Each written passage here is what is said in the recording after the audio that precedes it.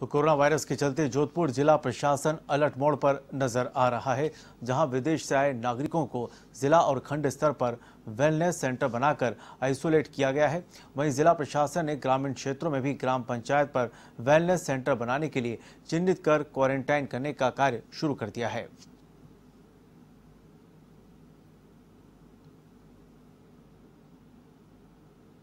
Corona virus को लेकर जोधपुर जिला प्रशासन इन दिनों अलर्ट मोड पर नजर आ रहा है। यदि बात करें जोधपुर की, तो जोधपुर के अंदर जो भी विदेश यात्रा कर 20 तारीख के बाद लौटे थे, उनको उपखंड एवं जिला स्तर पर जो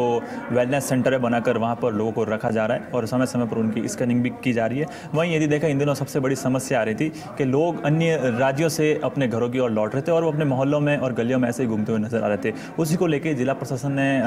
एक्शन लेते हुए अब प्रत्येक जो भी ग्राम पंचायत है उसके ऊपर आइसोलेशन सेंटर, वेलनेस सेंटर बनाए गए हैं, जिसके अंदर यदि बात करें तो अन्य राज्य है, वहीं राजस्थान के चाहे जयपुर हो, भीलवाड़ा हो, झुंझुनू हो, यहाँ से भी यदि लोग आपके आसपास में पलायन कर आते हैं, उनको भी अब पंचायत स्तर पर बनाए गए वेलनेस सेंटर पर रखा जाएगा और 14 दिन तक उनका आइसोलेशन रहेगा। जो भी लोग जिस दिन से आए हैं उस दिन के 14 दिन तक यहाँ रखकर उनकी पूर्ण तरह निगरानी रखी जाएगी और जो भी यदि संदिग्ध दिखेगा उसे जिला मुख्यालय पर अस्पताल पर भेज उनकी स्क्रीनिंग करवाई जाएगी। कैमरामैन मनफूल सिंह के साथ स्वतंत्र सिंह राजपूत, A1 TV, जोधपुर।